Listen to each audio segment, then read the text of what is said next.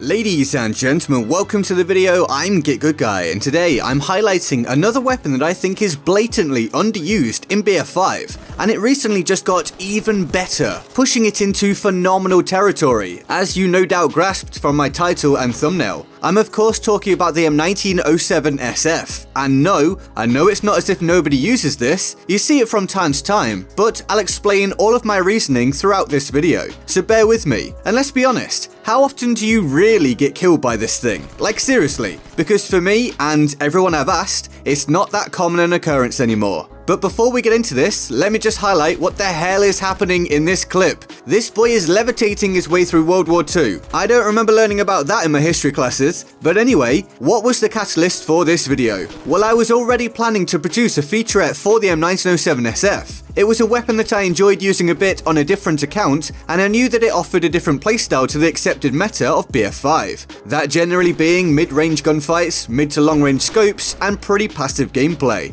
And anything that can actively combat the meta can be super valuable in the right hands. I'm always trying to bring you guys and girls new ways to approach situations and problems. But then the recent patch dropped and boom, we found out that the recoil buffer specialization hadn't been working on the M1907 and that a fix was being put in place. And my god, they created a face shredding assault laser beam. If you don't know, recoil buffer reduces the upwards recoil of a weapon, and that comes heavily into play as recoil is probably the main drawback of the M1907, especially when you consider that the vast majority of other weapons don't really have the kind of recoil that I think many of us expected from Battlefield 5. There are a lot of extremely steady weapons in this game, so using one that doesn't fit into that norm can be detrimental to your performance, but a fixed recoil buffer specialization goes some way towards remedying that. Now, some say that recoil is controlled almost purely by the player, and thus using something like recoil buffer is a wasted selection. This often comes from extremely able players, and there is some value in what they're saying for some players, but not for everyone, because almost all of the people who provide the information breaking down specialization selection and analysis are PC players, where recoil control with a mouse is in a whole different universe to controlling recoil with a stick,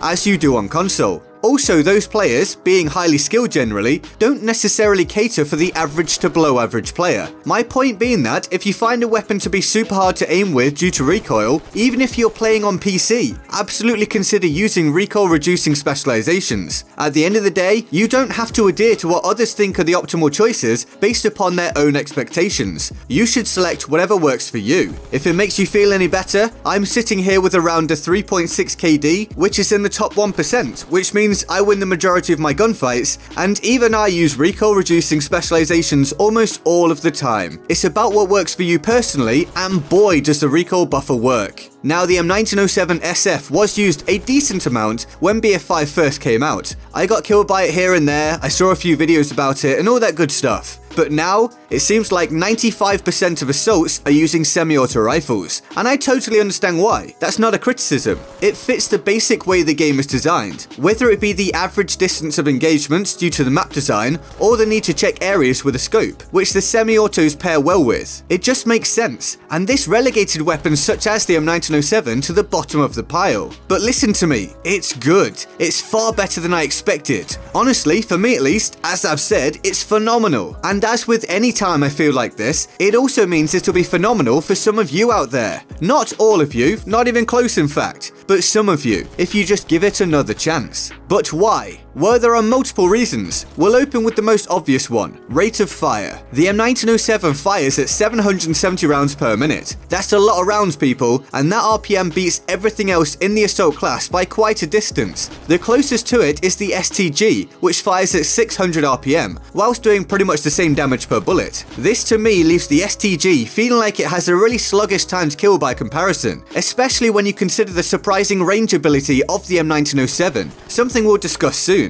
And it even fires faster than all of the SMGs without them having light bolt attached, aside from the Suomi, which is level with it. The M1907 is actually more akin to a pretty fast-firing LMG or MMG in terms of rate of fire comparisons that can be found within Battlefield 5. It's a pure shred machine, and yet it maintains that fantastic close quarters strength as well as range versatility that I quite simply didn't expect. I'm sure many of you will have noticed by now that some of the footage has shown me taking people down from some surprising distances for a weapon that fires this fast, and often while showing little signs of significant recoil. This is the beauty of the recoil buffer specialization paired with an understanding of recoil control. Yes, I do have a lot of experience of controlling weapons in FPS games, but it still shows that this is absolutely possible and something you can practice to achieve, even if you can't match it right now. And some of you will be equally good at controlling recoil, meaning you can throw this thing on next time you play and join me in M1907 slaying, at close, mid, and even sometimes long range. This is on console too, as I somewhat alluded to earlier. This is with thumbsticks. I've already seen what some PC players could do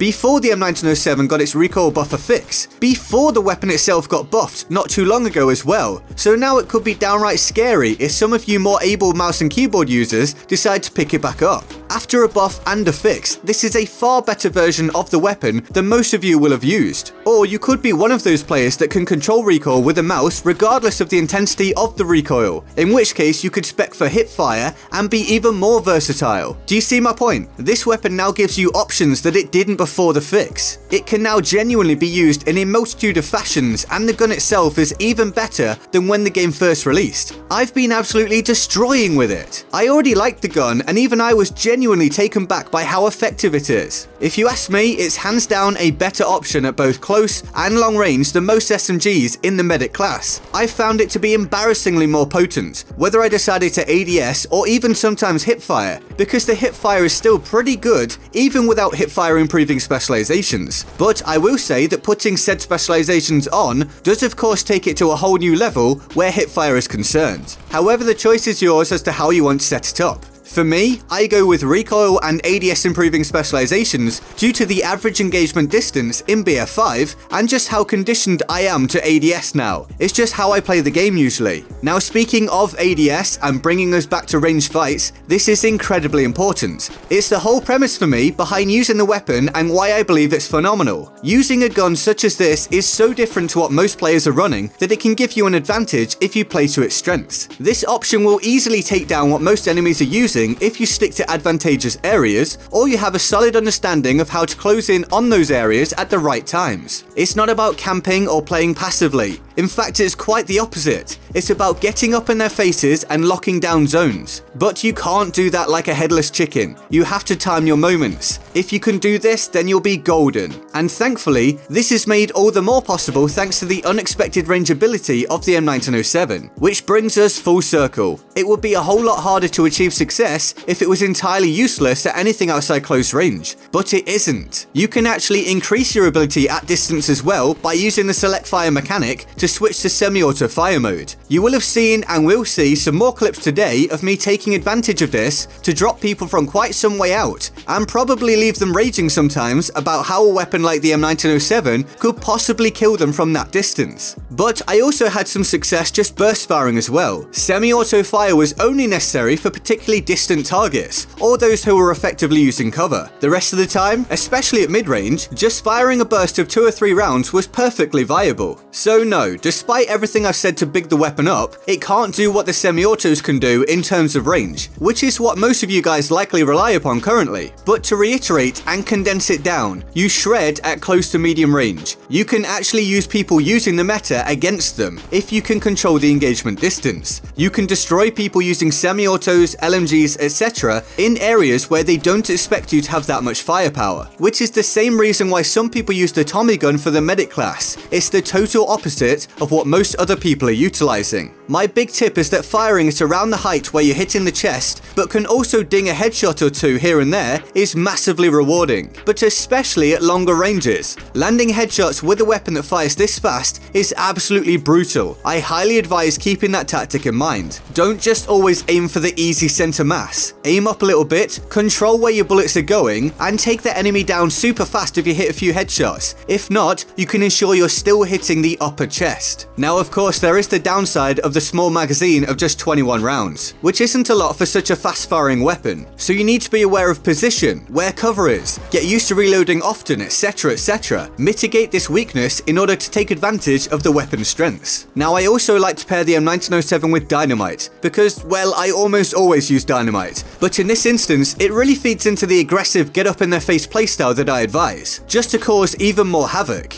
And now I should probably show you how I have my M1907 set up currently. So these are my specializations at the time of making this video. I go for quick aim at the top because I almost always do on every gun possible. It makes the weapon feel far more responsive to me, and I've spec'd for ADS usage as a whole. I then have recoil buffer and custom stock in the middle to again double down on aiming down sight, and lightened stock at the bottom for the very same reason. If you want to go for hipfire, then use the full left side instead, aside from at the bottom where you can choose between the bayonet and lightened stock depending upon your personal preference. And so that's my rundown of the improved M1907 SF and why I think it's phenomenal. If you haven't given it a try recently, then absolutely make sure you do in order to see if you connect well with it. If not, then at least you tried. But if you do, you'll be glad you took a chance on it. So what do you think of the M1907 SF? And what's your go-to assault weapon in BF5? Let me know in the comments below. I hope you enjoyed the video today. If you did, feel free to like, subscribe, turn on notifications, and join my Discord server in the description and my pinned comment. Here's the Board of Awesome for the epic people who support the channel on Patreon. They're all absolute heroes and love them all deeply and often. If you want to join them on the Board of Awesome, the link to the Patreon page is in the description and my pinned comment. And with that all said,